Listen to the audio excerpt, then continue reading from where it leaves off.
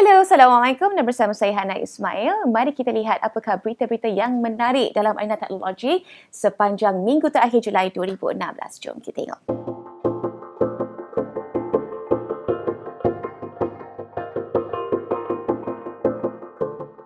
Berita minggu ini dimulakan dengan pelancaran Xiaomi Redmi Pro yang merupakan peranti dengan dua kamera, chip pemprosesan MediaTek Helio X25 dan sokongan USB Type-C. Di samping itu, mereka juga telah memperkenalkan Xiaomi Mi Notebook Air 13.3 inci yang dilihat lebih nipis berbanding MacBook Air. Ia dijana dengan chip pemprosesan Intel Core i5 generasi ke-6, memori 8GB RAM DDR4 dan storan PCIe SSD 256GB.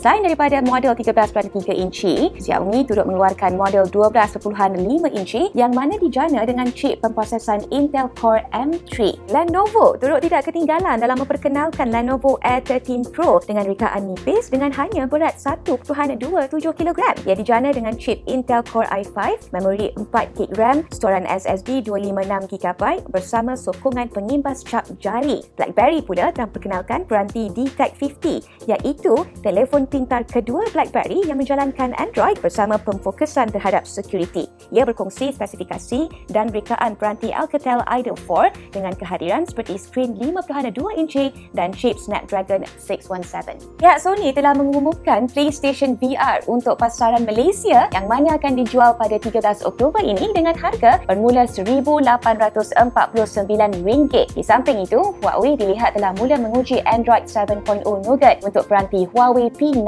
bersama tampilan antarmuka baru EMUI 5.0.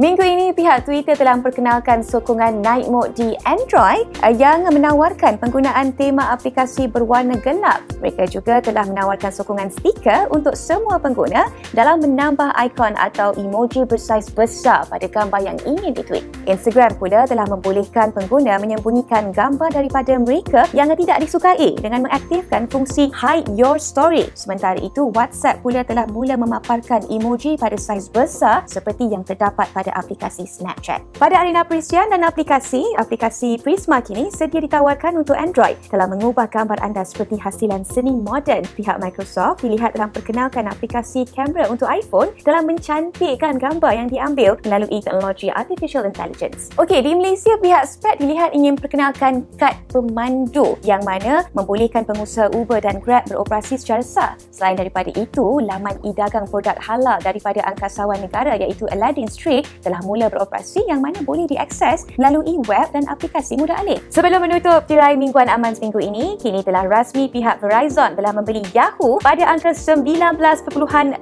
bilion ringgit, sekaligus memposisikan Verizon sebagai salah satu syarikat media global terkemuka. Perkhidmatan Here Maps juga kini telah dijenamakan semula kepada Here We Go dengan fungsi baru dan antarmuka yang dikemas kini. Jadi itulah rangkuman secara ringkas Mingguan Amanz untuk minggu ini. InsyaAllah kalau ada jodoh kita jumpa lagi minggu depan. Saya Hana Ismail, Banana signing out.